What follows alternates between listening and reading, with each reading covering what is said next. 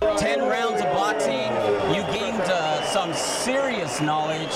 How are you going to use that experience? Well, every fighter is different. The next fighter I fight, he might be a boxer, you know. So I learned how to fight with this guy, Brawler, and he was trying to catch me with uppercuts and lunging in. And it was just good. It was a good fight, you know, learning experience. And I'm gonna just go home, rest, go back to the gym, and just start practicing. I feel good. A little disappointed in the second round. My left hand started bugging me, and it's swollen right now. And I got the victory. I'm happy, but I know I could have done better.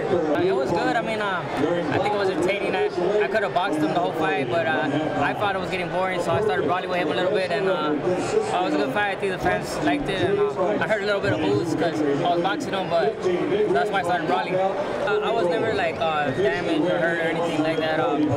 He was a good fighter. He tried to catch me with that uppercut, and he just kept lunging in. And I could have boxed him the whole way, but I wanted to get him out too, so I started like trying to brawl with him. What happened when your opponent fell onto the canvas? You helped him up. Oh, it's because we're lefty righty, and I mean that happens all the time. A lefty righty, he tried to go to his right, and I tried to go to my left, and he chipped over. So you know, I just picked him up real quick. You know, I mean it happens, lefty righty. So.